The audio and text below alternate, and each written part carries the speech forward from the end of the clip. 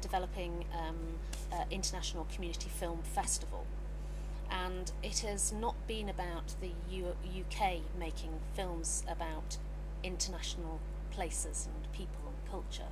It has been about making accessible those individuals in different cultures and different international settings, opening their worlds to us.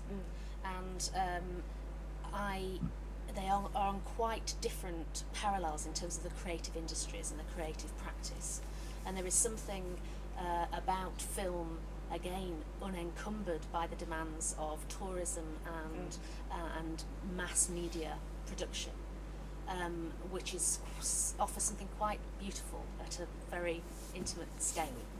And it often says things that that transcend language and culture, which is can only happen at that scale. So I'm very much interested in how that is in some ways protected and maintained and is allowed to continue in spite of the preoccupation with mass media film production, which has its own place and is very, very important.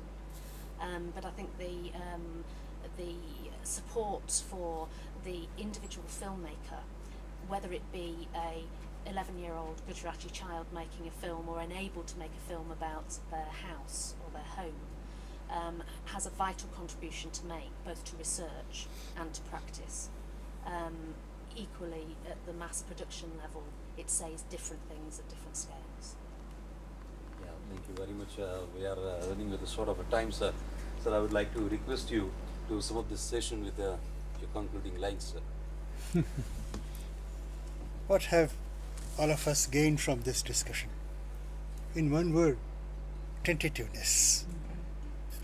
There have been certainties in the colonial period, and post-coloniality basically involves an attitude that everything is tentative.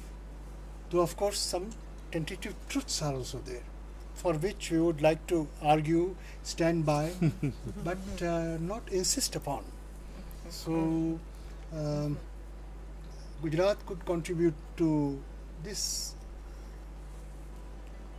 post-colonial exploration of the whole world.